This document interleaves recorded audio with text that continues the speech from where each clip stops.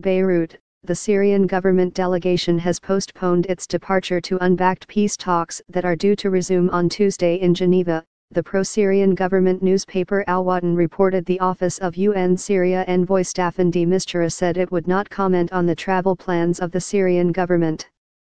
The Al Watan report cited diplomatic sources in Geneva saying the Syrian government was annoyed by a statement that emerged last week from a Syrian opposition meeting in Riyadh. Syrian opposition groups stuck by a long-standing demand that President Bashar Assad be gone from power before a political transition.